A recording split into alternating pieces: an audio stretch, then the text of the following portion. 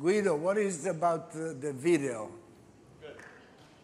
Yeah. Let's look at the video first. I see it the first time, huh?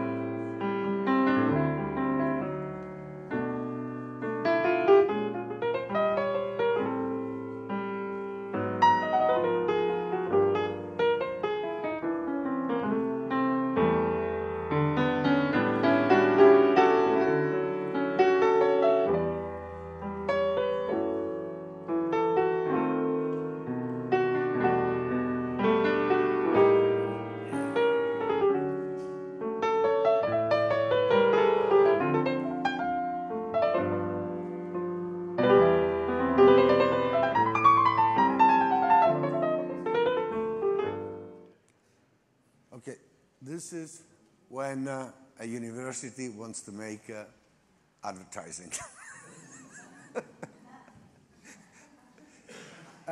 Okay, this has been showing you a little bit how it works, what the results are.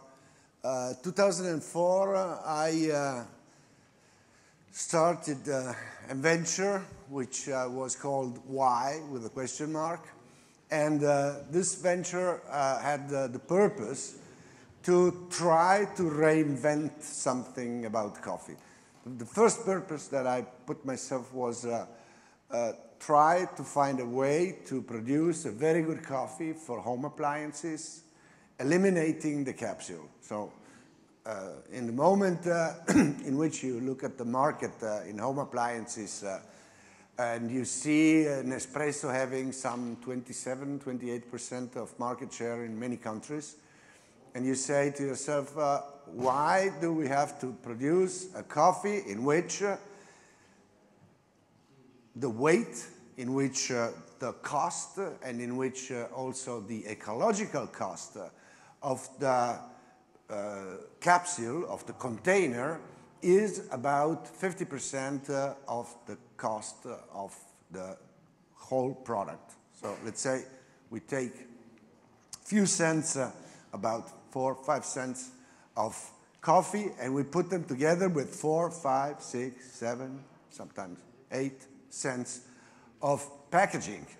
which is on one side expensive, and on the other side is also very, very strongly demanding for what our environment is.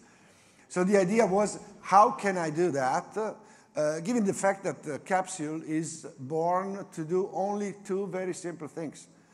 Keep control over the extraction, meaning that the coffee has to be in the right quantity and in the right grinding in order to have a perfect extraction.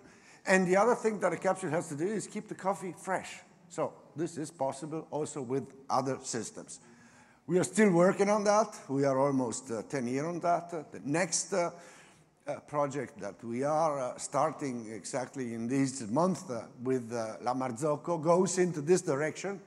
How can we try to do this? It's incredibly complicated. I've been planning and I would say burning at least two universities, Trieste and Zurich, ETH, and not getting results. The first results that we had, and best results, also in a way of cooperation that is still continuing after almost 10 years, is Università degli Studi di Firenze with principally this person, Alessandro Parenti, Professor Parenti, which cannot be here today because he has something with the university to do. But he's the guy that has been working together on this very long time.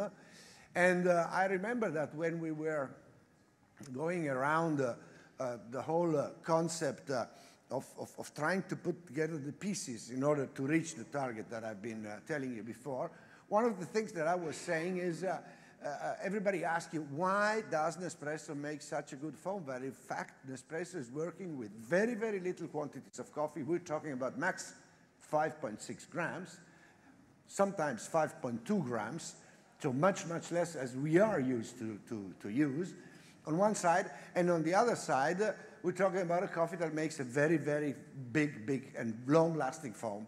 And I was saying to him, listen, I have the impression that what happens is that, I think all of you knows how Nespresso works.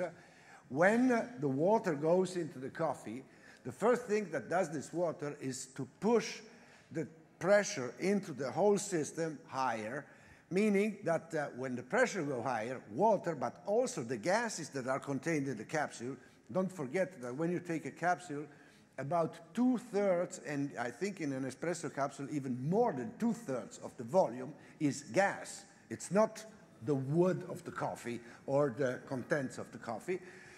In the moment in which you increase the pressure, the first thing that happens is that these gases enter into the cells of the coffee. Imagine the cell like a cave, and the pressure goes up, passing through the pores.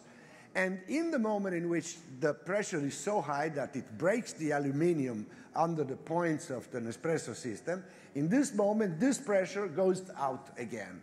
And so I was saying to myself, this is like taking what we used to make here, which is mostly an emulsion. Logically, espresso is an emulsion, an extraction, and the solution. But the emulsion is the part that makes the crema, and that is the strongest container of the aromas, because given the fact that we have all these small bubbles, the bubbles are filled with gases and with aromas. If we would have a flat surface, we would have much less aromas because the aroma would be going very fast out of it.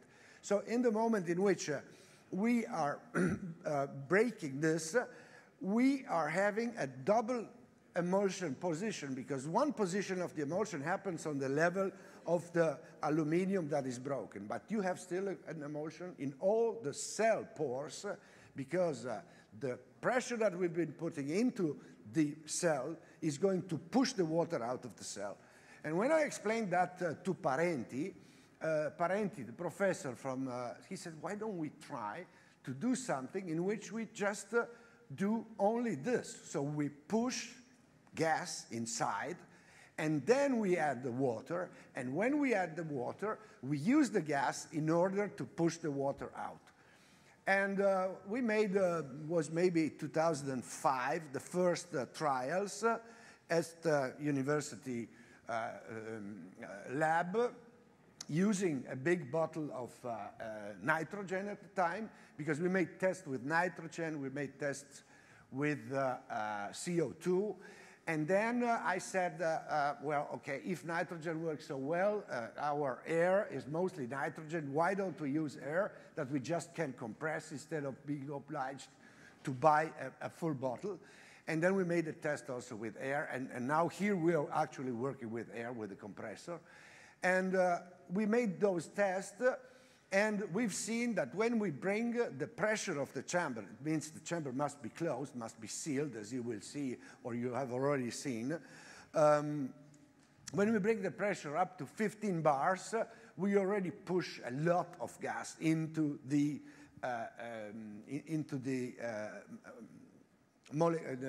cells of the coffee. Then we add the water, and the water, given the fact that it's heavier than the air, is going to fall automatically on the coffee and is going to wet the coffee. And then we have a waiting time, and after this waiting time, when we open up, we have these 20 bars, because the water brings the pressure up to 20 bars, that are pushing the water through. And so you're getting this incredible emulsion that I think many of you have already seen. This is a system that makes a completely different coffee. So another problem that I had, I sell coffee in Switzerland because I am the importer of the Ely products in the Swiss market. And I see many made in other countries. We're talking from Switzerland, you go to Austria, you go to Germany, you go to all the north, talking about Denmark, Holland, and all the Scandinavian countries. They have the tendency to come from a brewing system which is called mostly filter.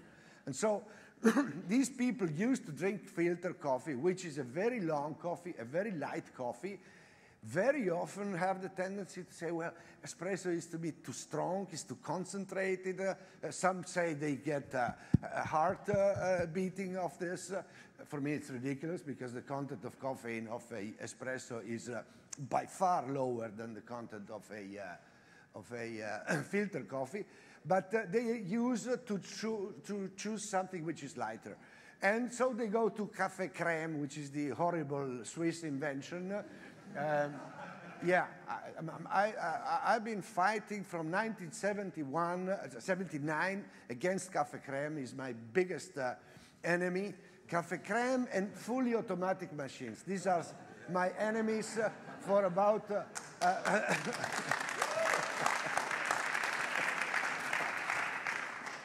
And so this is my fight in the Swiss country. And what happens with Caffe Crème?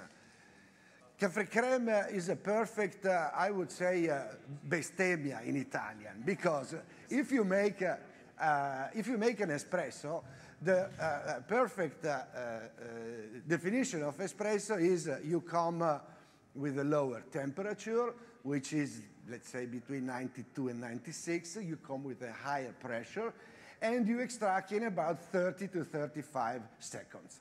A quantity of water that is very, very small. We're talking about 15 for me, somebody 40 milliliters, but not more. Now you want to use the same system in order to make 150 milliliter in the same time. So what happens? You certainly are going to over-extract. You are certainly going to have lots of wood into this coffee. You're certainly going to have a coffee that has a wonderful astringency and wooden taste, and that is absolutely awful. So if you want to ruin a very good coffee, make a Caffe Crème, no? So still there is the demand from these people of some coffee that is a little bit kind of lighter, let's say. And this system is very interesting because at the beginning you get out of it a huge amount of foam, of crema, as they call it. I think this is a Swiss concept also, the crema idea. And this amount of crema slowly begins to separate and produces obviously also a portion that is liquid. At the end, you have a longer coffee. And we are trying to make some tests now to make it even longer. So in order to say, we are not drinking anymore a ristretto that is about 15 to 20, 25 cubic centimeters.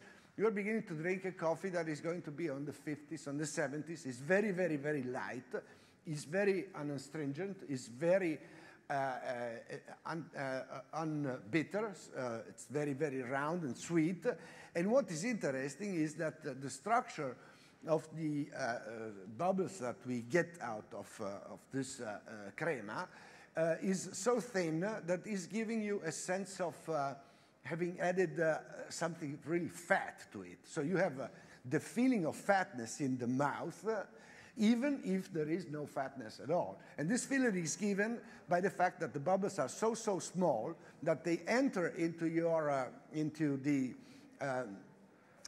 if we have the taste buds that are like towers, this enters down between the taste buds and stays in a certain situation, touching everywhere, and at the same time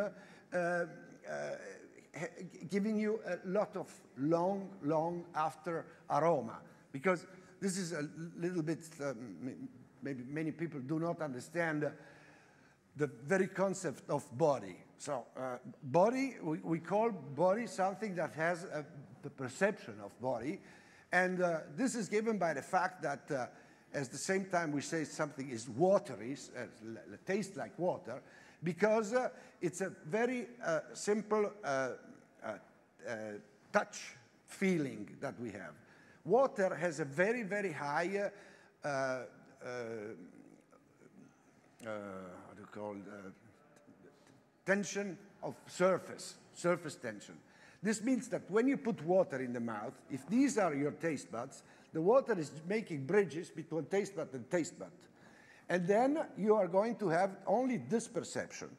And this is a watery perception. When you take something that has a very big fluidity and very low surface tension, this is going to penetrate between the taste buds. And so the first thing that happens is the feeling of fat, the feeling of body, which is given by the fact that instead of having a contact of touch only on the upper part of the taste buds, we have it all around. All the taste nerves, the touch nerves, are going to get in touch with this. And this is the first information that we have. And then we have the tendency to say something that has body has also taste. Why? Because if I have a liquid that touches only my taste buds on this level, this is going to be washed out very quickly by my saliva. You call it saliva? Yeah, saliva, yeah. And if you have something that has been entering so deep inside, and this is also foamy, let's say it's composed of a lot of small bubbles that contains all the aromas, these aromas are going to continue to come out very, very slowly, and this is the reason why a perfect coffee can stay in your mouth, and I say always caressing your brain with an aromatherapy, for up to 2.5 hours. That is the reason why. So with this system, we have the possibility to have a very, very strong penetration of these parts of the taste buds inner spaces, and we have, first of all, this feeling of like we have been adding very, very fat cream on it, and at the same time, we have a very, very long-lasting aftertaste. And this, I think, is very interesting. Well, another thing that is interesting into this system that we have realized, but I have the feeling that we don't have. Because the chamber is a 200 milliliter, so it's a pretty big chamber containing the whole air that we're going to push inside. And this chamber can have different temperatures. And we've seen that the lower we keep those temperatures, let's say around 60, 65 degrees, the more this sense of cream we have, and maybe a little bit more acid aromas, etc. And the more we increase the temperature, now we are about, what, 75? Yeah, at 75, we reduce a little bit this, and we are, in my opinion, we are more near to a classic espresso. In in the spectrum of the aromas. And this is interesting because this is also another point on which the barista will be able to say, I set my machine in this way, this is the way I prepare it. And so you will have maybe one day a few different people making Firenze coffee, which are going to be very, very different one from the other, given the fact that everybody is going to organize his machine in a different way. You need this big volume, air volume, because you don't want the pressure to decrease too much along the extraction, the actual brewing. Because if it were a smaller volume, you would have a sharp fall of pressure. Of the pressure, of the air pressure. We've been making many tests. We've been making tests also with continuing to keep the pressure up through the use of a pump. At the end, from the test that we made in the university, we came to the point that the ideal is to have a 200 milliliter chamber and to use a big volume of air in order to have a not very strong fall of the curve, because we are starting at 20, and I think we end by 16, 15. So we don't have such a strong drop of pressure. More or less like a lever machine. And then another thing that we need, when we have a bigger amount of air, we are pretty sure that we fill very, very strong all the cells of the coffee. I've been making a test with a machine household using the boiler, which is a small boiler, very small boiler, and filling just a little bit air. And this gives a result, but it never comes like that. So when you have really big amounts of air to disposal, you get the perfect. But in order to have, forgive me, I have so many questions. Yeah. I like questions. I'm curious. To have 15 bars on the coffee before the water. I mean, you have a switch. No, we have a compressor below. I mean, but you have to lock this pressure. Yeah. This is the switch below the coffee. Yes. Below the coffee, in the portafilter itself. The portafilter, the filter holder that we are using now, is a filter holder with a valve inside. With a valve, yes. So you can close it and open it by hand. So you build up air pressure on the coffee, then add water, then add pressure on top of the water, and then extraction begins. Exactly. Yeah. Excellent. We have another question in the back there. Thank you so much. Here's the portafilter. It's hot, that's why. All right, so we got... Oh, okay. That releases the pressure. Awesome. One question, what is your opinion about the shelf life of roasted coffee? The shelf life of roasted coffee. Coffee has... Yes, how long do you think that roasted coffee should last out of the roaster before it's consumed? Coffee has two big enemies. The first is humidity, and the second is oxygen. When you roast, you have an increase of volume of 20% and a decrease in weight of 20%. So you have kind of a popcorn situation. This popcorn situation builds up a huge amount of pressure into the cell and brings to some breakages, which we call pores at the end. Now, this is under such a big pressure that when the coffee is just cooled down without water, so only with cold air, it stays a little bit closed. But the air we are around, now I would say we are at least 45 to 50% humidity. Now the coffee that is coming here out of the roaster is having, something happened. The coffee that comes out of the roaster is having absolutely zero humidity. Because I always say, remember that at 222 degrees, the last molecule of water has been going outside under shape of steam with the light with a speed light. No? So this is going to be something with a huge surface, because you have all this small breakage, so the surface that is given to the air is enormous, and this is going to catch very, very, very fast the humidity from the air. In the moment in which the cell walls begin to have humidity inside, they try to contract, they tend to contract, open the pores, and the 19 bar pressure that you have within the cell are going to push out. And in this moment, you are beginning to have the phenomenon of getting the coffee old. This is the first step.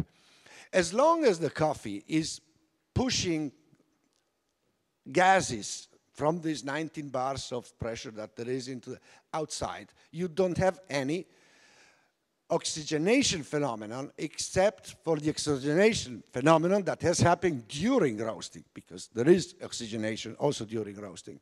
So what happens is that you are just losing the CO2 within the cell. The problem is that the CO2 is mixed with all the aromas that you have been building, because there is no aroma that you smell that is not under form of gas. This is something we always forget. Aromas are all gases. They are never liquid, neither solid. So this is the first phenomenon that is bringing you to the first loss of aromas.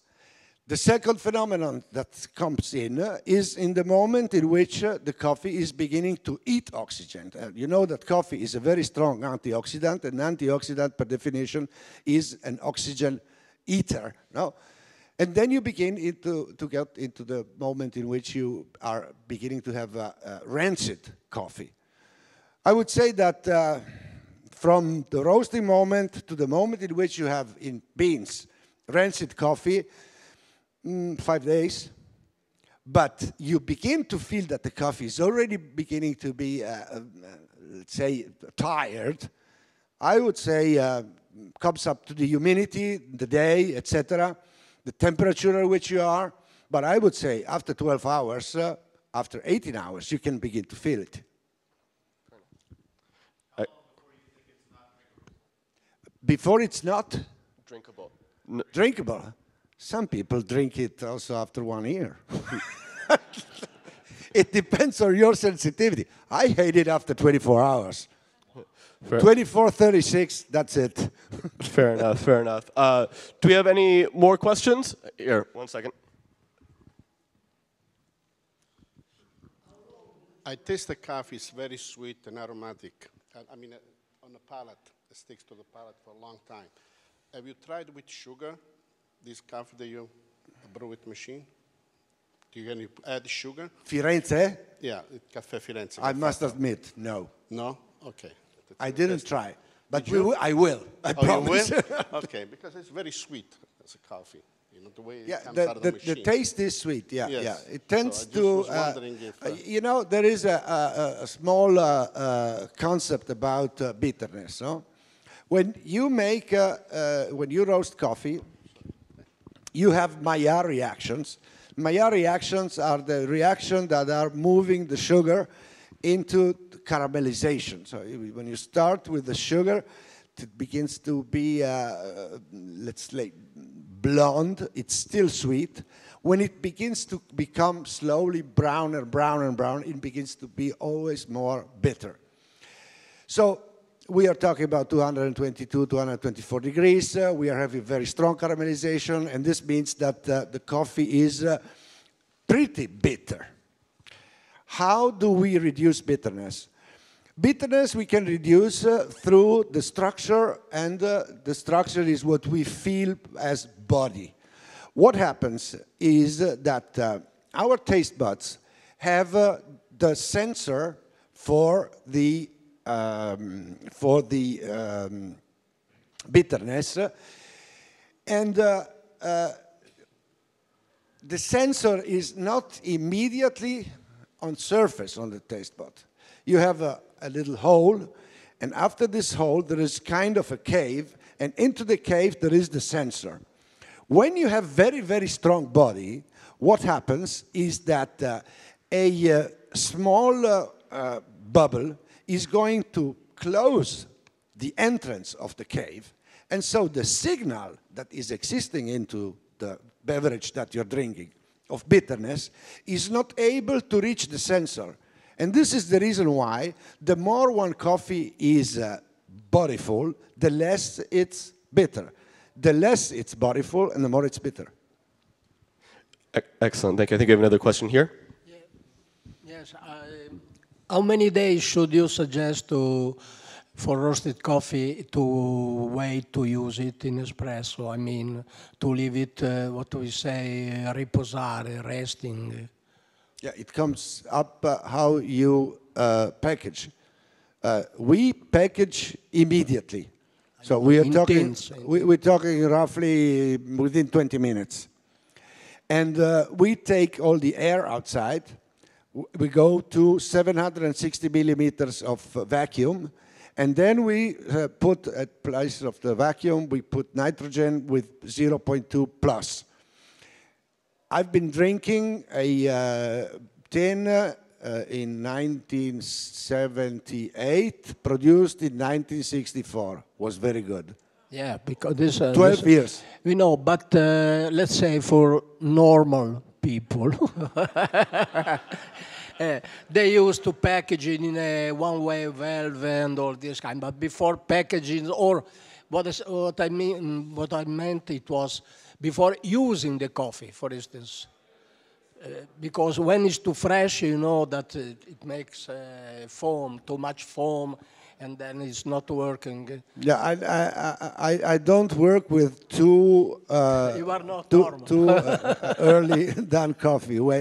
Yeah, so I don't know. This is something that these people know much better than me, because you use pressurized coffee. I know your thing, but I mean, many people asking me this. They put these questions.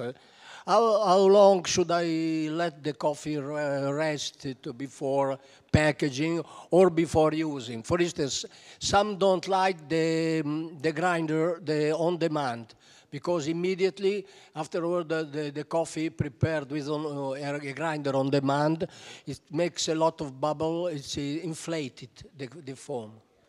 Yeah, so I never had this. The reason. Working only with pressurized coffee, I never had this phenomenon.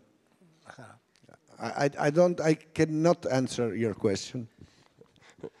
Sometimes I cannot answer a question. I like it. Every once in a great while, right? Do we have any more questions from the crowd? Anyone else? Great, that's good. We actually need to get everyone to lunch anyways. Big round of applause for Mr. Ilya and his talk. Thank you.